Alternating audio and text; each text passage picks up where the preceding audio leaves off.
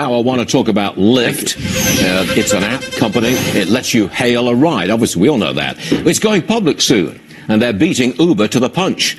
Come on in, market watcher Rebecca Walser. Rebecca, welcome back. Are you going to buy Lyft shares? I just might, Stu. It's just exciting to be able to actually buy, an IPO for a ride-sharing company. So it's exciting. And it's interesting, the race between Uber and Lyft, they obviously are winning it. They're obviously a lot smaller, so that makes a lot more sense. But also, Stu, they have this super voting block that Uber is saying they're going to have one vote, one share.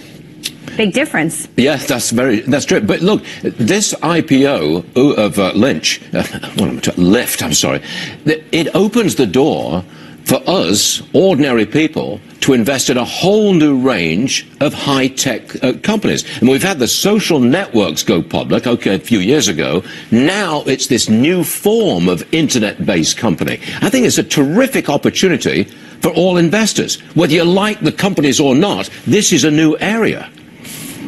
It is.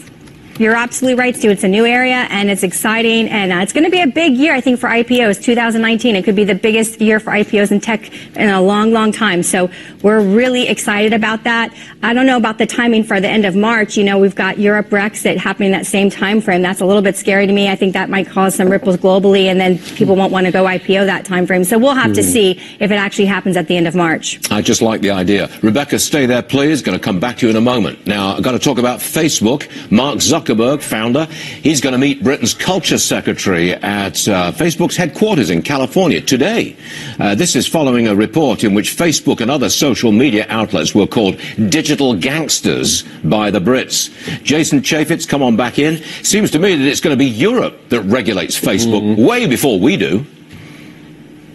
Yeah, I think if you're Alphabet and your Facebook and your Twitter, you really, all eyes are on Europe. Not only do you have these digital gangster comments and the push by the UK, and you have these issues about the right to be forgotten. You trade your data information. Shouldn't somebody be able to get out of that contract? And probably the most significant thing yesterday was the EU endorsing copyright reform. This means that anybody who produces digital content is going to be able to charge an Alphabet or a Facebook. They're not just going to be able to upload this for free. They're going to have to get permission, and they may have to pay royalties in order to have content on their websites that they've normally gotten for free. Jason, can you give us any insight into what kind of regulation we might see in America?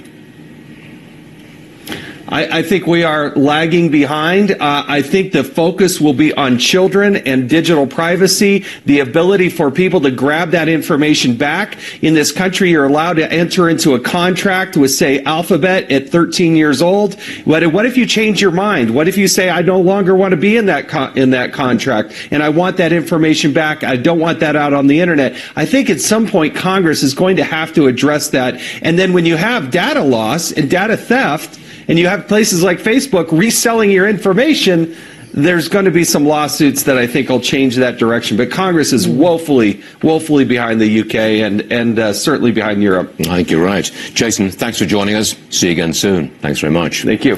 Let's get back to your money. Quick look at futures. We're going to be down maybe 50 points for the Dow Industrials. We do have two stocks that are dragging on the Dow this morning, Johnson & Johnson and Nike. Oh, so what you're looking at now is live pictures from inside the room where the China trade meeting is taking place. Secretary Mnuchin there. I can see Larry Kudlow to his right. All the top names are there, and they're faced by the Chinese delegation. The meeting is just started. Now, this is a photo op, as it's called. This is where they spray the room. Everybody can be seen, and they're all going to be talking. You're not going to hear what they're talking about. And we hope that at some point there will be a statement as to what's come out of this current meeting. But at the moment, they're getting together. It's a very high-level meeting, and that's what everybody's looking for. Yeah. That's what you got. Okay. What do you got, Justin? What did you say? I'm terribly sorry. Edward Lawrence is standing by. He's got details of what's going on. Edward, tell us, please. Yeah, Varney, just a little bit of insight as to what's going on inside. Reuters is reporting that they will work on 6 memorandums of understanding that the U.S. has with trade issues with China. They will cover a lot of things. Also, a 10-point shorter list to reduce the trade deficit that we have with China. According to Reuters, these memorandums will cover these areas: the forced transfer of technology, intellectual property. The U.S. wants China to stop those forced ventures where the U.S. has to turn over technology to Chinese companies. Also make laws that tighten up their patent filings so they don't steal the patents what the U.S. files it with China. Also a memorandum of agriculture, buying more agricultural products, allowing our products into their market, open up the access there. Financial services is another memorandum. That is going to cover letting banks do business in China, as well as Visa and MasterCard, something the U.S. Treasury Department has been pushing for. Now, China has been moving that way a little bit, but they really want to open up the market to those. Also remove non-tariff barriers by stop manipulating their currency as well. Buy more U.S. products to reduce the overall trade deficit. So they've got a lot of talking here, and this is going to be very high-level talks today and tomorrow. We'll get an update from the U.S. side after tomorrow as to exactly what went on. But again, it looks like 6 memorandums of understanding. Edward, just one moment, please, before you go. I want to make sure I got this right. 6 memorandums of understanding, yes, 2 of which would deal with very thorny issues, yeah, intellectual property and forced turnover of technology. Did I get that right? Exactly, and very specific. The U.S. Trade Representative says he's putting enforcement mechanisms into these memorandums, very specific enforcement, very specific sort of triggers for those enforcements if the Chinese don't follow through. The U.S. is very concerned that the Chinese will make these agreements and then just ignore them going forward. Okay, that sounds promising to me. Edward Lawrence, right on it. Thank you very much indeed. Yeah. You share that? See, it feels Absolutely. it feels though like still structural thorny issues remain. Yes, and they have to get consensus on it. But they're getting them down on paper. Yeah. A memorandum on these 2 thorny issues here. Well, IP is massive, and forced shared technology. Well, those are 2 big ones. But, and there's no indication China will bend on that. And no, that's give true. Into that, right? That's all true. Yeah. But they got it on paper. There's the meeting. They're holding it right now. That I have to believe that's progress. I'm trying to look at the it feels like progress. You know, they have to get consensus. You wonder if the president will meet one-on-one with with President Xi of China. Yeah. We're looking for that as well.